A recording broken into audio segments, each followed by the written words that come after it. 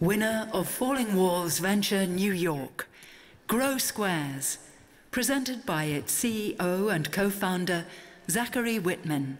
Hey guys, I'm Zachary. Thanks so much, Craig, for the lovely introduction. So let me tell you a problem that I had personally. So a couple of years back, I went out to check on my garden, found the entire thing covered in bugs.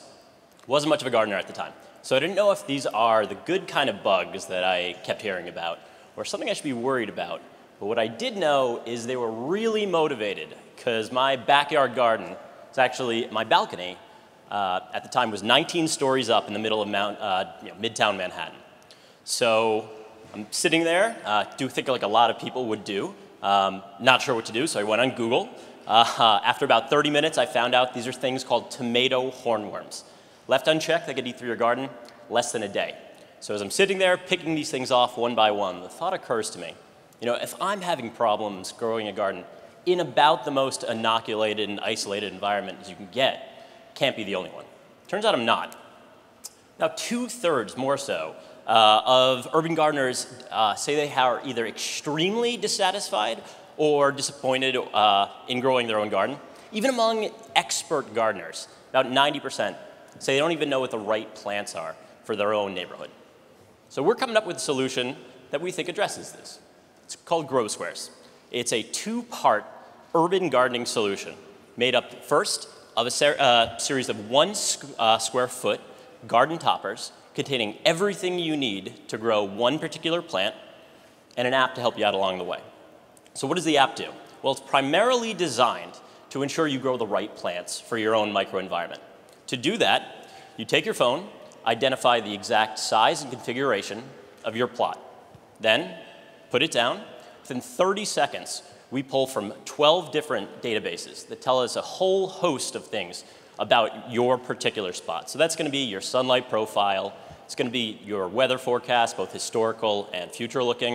It's going to be the micronutrient deficiencies in your neighborhood on a block-by-block basis. It all helps us to figure out the right configuration of plants. Just as importantly, though, it tells us what is you're missing from your soil. So these are going to be the nutrients, the bacteria, the minerals that your particular plot needs. What we do is we aggregate them all together, press them into a square foot block, at the center of which are the seeds of the plants that our algorithms suggest you have. We wrap them in this mushroom-built, very nutrient-dense wrapping. Take it, package them up, and send them to our users. Once you're there, all you have to do is lay out the garden according to what our recommendation engine says is the appropriate way to lay these things out according to all kind of agreed upon gardening principles. You water and germination occurs. Once you're up and running, our app tells you how much to water, when exactly. If our estimates and our algorithms are correct, it tells you what your yield can be anticipated. It's all really just designed to be as simple and fun as you can get. So what makes us different from, there's a bunch of gardening apps and hardware products out there. Most of the hardware products, they're pretty expensive.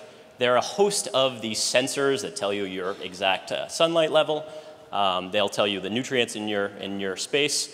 We don't have a hardware solution, and that's really what differentiates us and we think makes our product much more scalable and can be used and adopted everywhere in the world.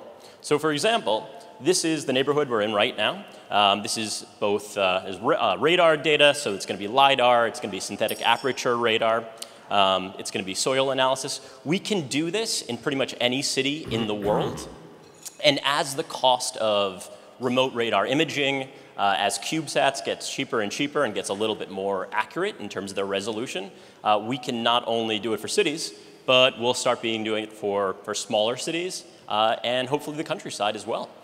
We're working with actually 2 farms right now, the 2 largest farms in New York City, to deliver recommendations for what we should do for nutrient additives. And thus far, our results have been really promising. Reduction of crop failures and increased yields for the farms. And want to thank you guys for your time.